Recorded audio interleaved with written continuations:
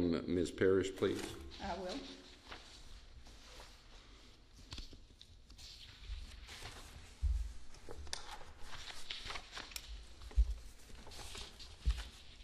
May it please the board.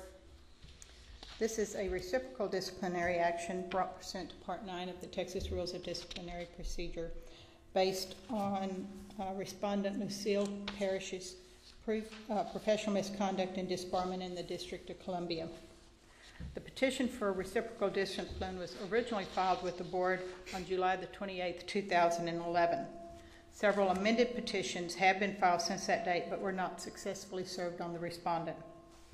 The 9th amended petition for reciprocal discipline was filed with the board on June the 4th, 2015. An order to show cause on the 9th amended petition for reciprocal discipline was issued by the Board of Disciplinary Appeals on June the 5th, 2015, requiring the respondent to show cause why identical reciprocal discipline should not be imposed in Texas. The respondent was personally served on June the 17th, 2015, with the 9th amended petition and order to show cause by Brandon Yoshimura, a private process server. The original proof of service has been on file since July the 1st of 2015. On January the 20th, 2011, an order was entered in the District of Columbia Court of Appeals in a matter styled 09BG1012 and 10BG795. In re Lucille Sandra White, respondent, a member of the bar of the District of Columbia Court of Appeals, bar registration number 463929, on report and recommendation of the Board on Professional Responsibility, BDN 29204 and BDN 16906.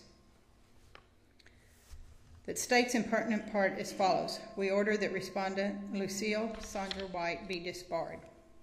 The court found that respondent violated DC Bar Rules 1.11, 3.4a, 3.4b, 8.4b, 8.1a, 8.4c, and 8.4d.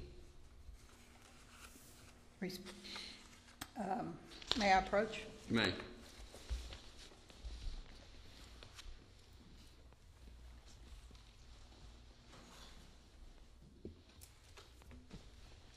At this time, the Commission offers the certified copy of the order entered in the District of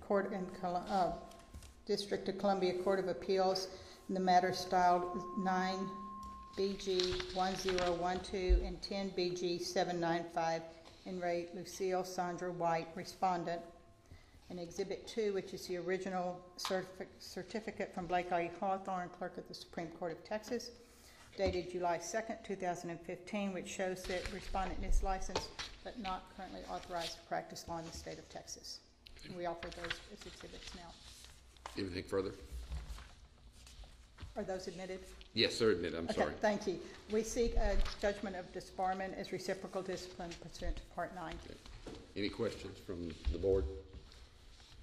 Thank you very much. We will take the matter under consideration and advise you of our